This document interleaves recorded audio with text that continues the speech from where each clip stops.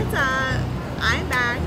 It's been a bit of a few crazy months, but I'm back and I have to tell you guys all about what's been going on. So, everybody has those like months or days, you know, where it's just not their day, not their week, not their month. Well, that was the last 3 months for me and it was really not fun. Let me tell you what happened. So, I have some food allergies. Long story short, I got gluten, which I don't know if you guys know what that means. It basically means I had gluten, wheat, and it got me really, really sick. I'm allergic to gluten, and that put me out for about a week or so. That happened about 3 more times. So I got gluten 3 times, which pretty much is incapacitating. Not fun. Then I got a concussion. Yeah, I got a concussion. So crazy. I was basically wearing a hard hat, like, yes, a hard hat, at an event for a real estate company. They just launched a brand new building, just finished the top layer of the building, and we had to wear hard hats. I hit my head on a table. I know, crazy. I ended up getting a concussion and whiplash, which is, you know, only me, right? So anyway, fast forward like 5 to 7 weeks later, I'm finally healed from the concussion. It was a lot of like staying off the computer, staying off emails, relaxing, and just chilling out. And like that might sound nice to you guys, but like it doesn't sound nice when you have double vision, you're nauseous, you can't really think straight. Not good. So anyway, thank God I am better and I'm healed from that. And then I got a cold. And I'm not telling you guys this to like complain or whatever, but really the whole point is like this happens to everybody. Things like this happen, maybe not this exact thing. Maybe it's worse. Maybe it's you stubbed your toe. Maybe there was a death in your family. But it matters, but also it doesn't matter what happened, because the moral of my story and the whole reason I'm doing this vlog is to tell you that no matter what happens, you can get through it and you can get yourself back on track on the other side.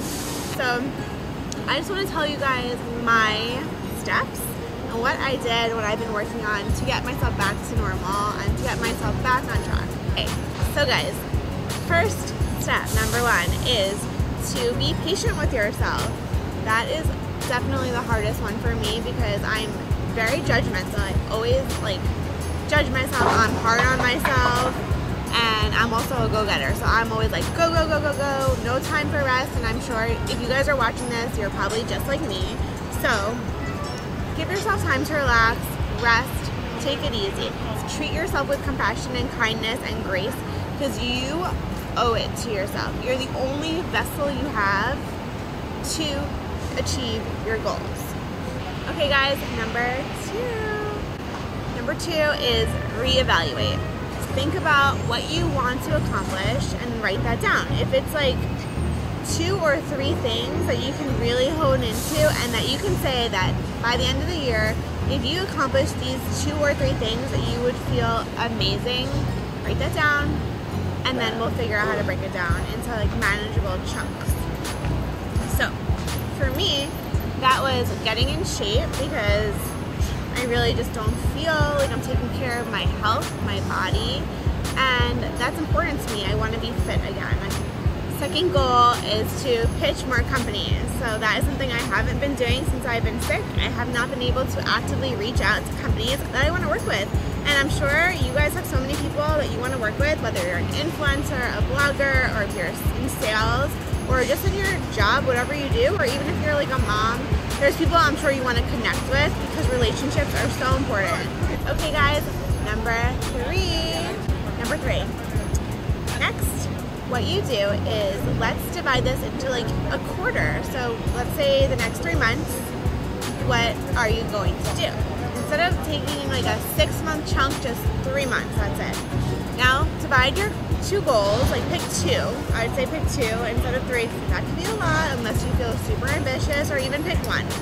But divide it into those 3 months. So if you, let's say your fitness goals, you want to say, okay, first month, what I'm going to do is I'm going to start finding a program that I want to do and committing to it. And then I'm going to do 3 days a week. Next month, Now I'm gonna up it. I'm gonna make sure I have a better water intake. I'm gonna do 5 days a week. Last month, third month, now you're saying, okay, now I'm gonna incorporate a diet, then I'm gonna edit, and I'm also going to do 6 days a week of working out. So you're gradually building what you're doing each month, and by the end of the third month, you should be in really good shape. So you made it to step number 4.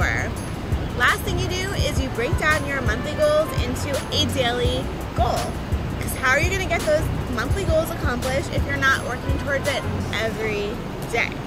So in terms of fitness, what would you do? For me, it's making sure I go to bed the right time so that I get enough sleep, that I can wake up early in the morning. I'm putting my workout clothes, picking them out, putting them on a bench right before I wake up. I'm getting them.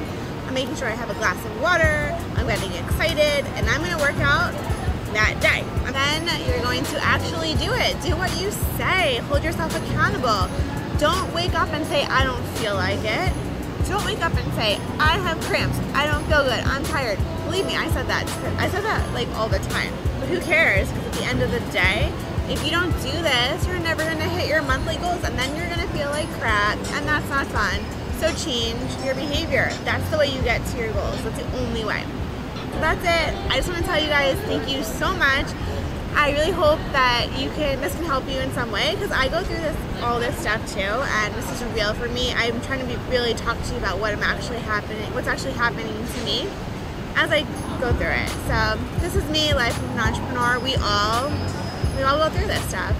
So just make sure you take the time, be patient with yourself, reevaluate, set the goals, and go get it, girl.